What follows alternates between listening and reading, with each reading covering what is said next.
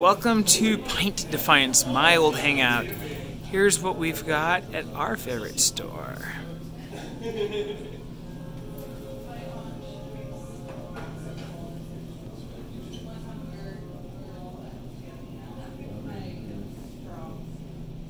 And just FYI, that's incline cider, but there's baked Cranny Granny from D's Wicked. Eagle Mountain is from our own area. Oh wow, look at all the cans we've got. Baked apple, green apple, troppy poppy. Thistley is an amazing Scottish cider. Blackthorn, of course, being Irish. Alter Ego is the Brute is from Portland. It's awesome. We've got two Polish ciders there on the left. Eagle Mountain's on the right. That's right here from the peninsula.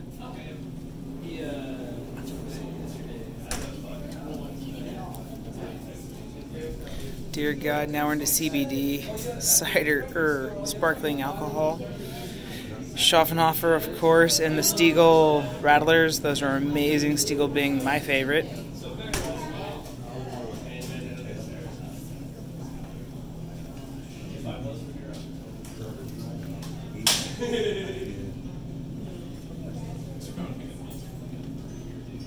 Yeah, I was like, oh, yeah, that makes sense. I did check the schedule first just to see. More Lindman's on the left. I don't know when she's supposed to be back.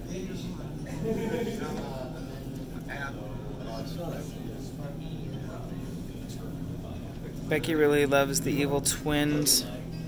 Should I put in my 2 hours? I think I'm going to try it. Just this all half.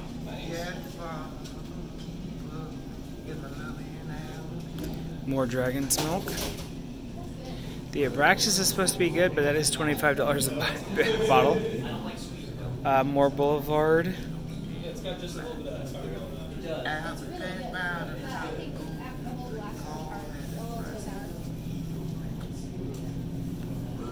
guys haven't had to switch one cake today? Whoa! Right? We switched like 7 yesterday. Wow. 5 minutes.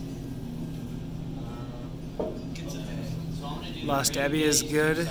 I don't think I've had any of the... Oh, I've had Judgment Day. I don't think I did the Serpent's Out that one time, but I had a chance. I think I skipped it by accident. Breakside Oligarch, but none of its subfires. Caldera Mowgli. Oh, that's the cheapest I think I've ever seen it.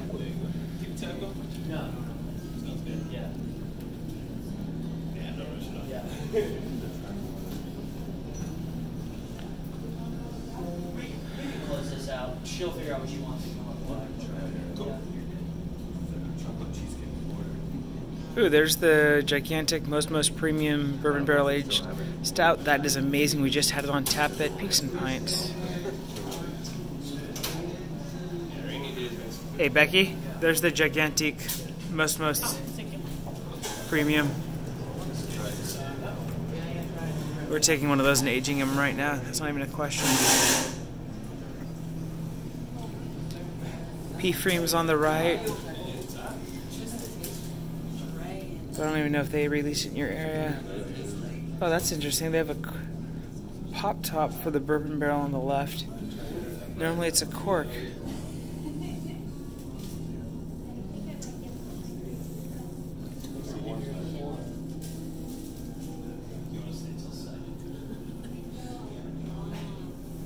Ale Song's really good. I've got a handful of their stuff aging, but I can always grab it fresh. Brew 5-3 again.